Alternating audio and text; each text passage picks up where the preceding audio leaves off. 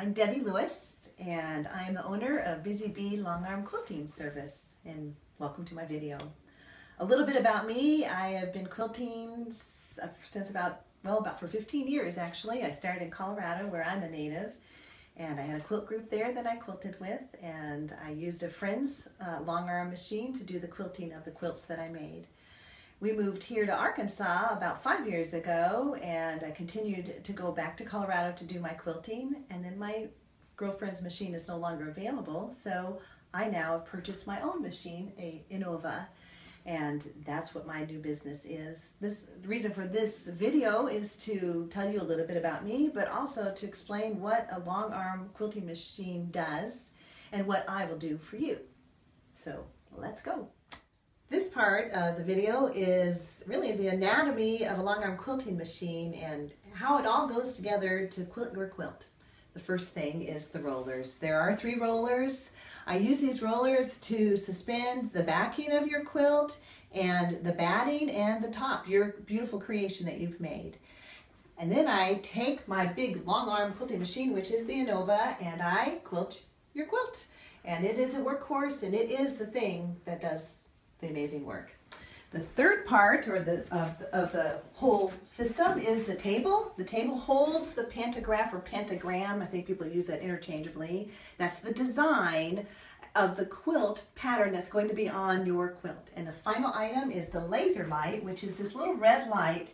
And I use that red light to follow the pattern, which then translates and quilts on your quilt. Welcome back. This section of the video is the anatomy of a quilt.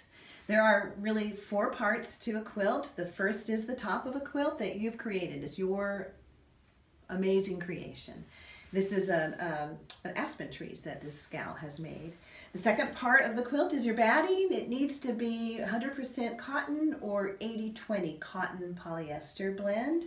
That really is the best for your quilt. And then the final portion is the backing of your quilt. Usually it complements your quilt top.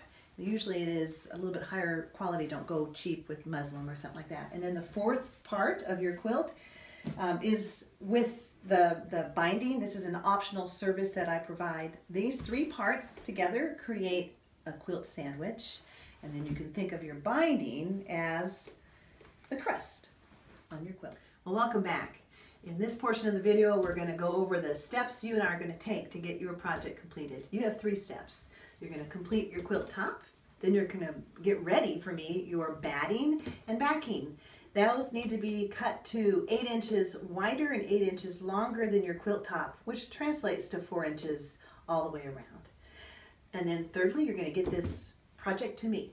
Then the 3 steps that I'm going to take is select your threads. You can help me with that, or I can make my own choice. In this case, I would use this neutral colored thread on this quilt to enhance the project that she made, not my quilting. Secondly, I'm going to choose either with her or on my own a pantograph. These are a sampling of them.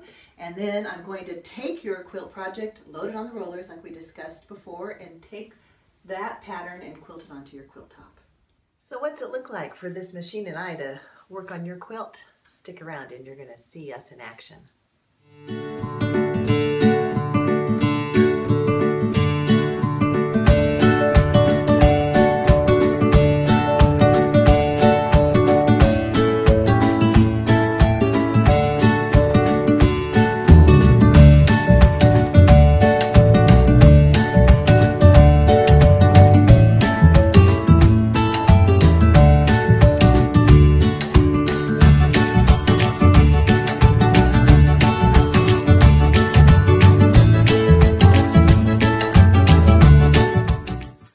How's that for fast quilting? That was 1 hour and 45 minutes squished down into 30 seconds. Hope you enjoyed it.